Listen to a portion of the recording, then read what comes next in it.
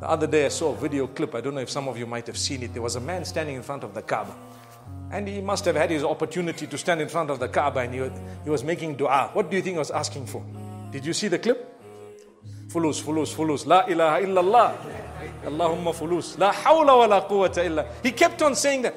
That dua is not wrong, by the way. He's asking for money. Is it wrong to ask for money?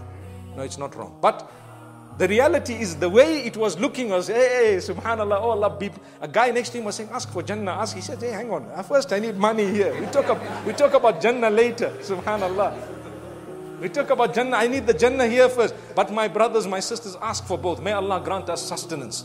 May Allah give us wealth so that we can use it in a good cause. That Ameen was very loud, mashallah. Right? And when you get it, use it in a good cause. Give. Anfiq ya ibn Adam unfiq alayk. In a hadith Qudsi, Allah Almighty is telling us, O son of Adam, spend and I'll spend on you. Give, I'll give you. It's hard to give, right? 50 rands you want to give 20. Ooh, it's very difficult. Allah says, give, I'll give you, I'll show you.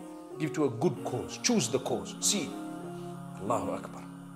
May Allah help us. I'm enjoying myself so much, but I need to end my talk. May Allah forgive all our shortcomings. My brothers and sisters, always there is love coming from the heart to the heart. And I pray that you feel it. It is definitely there.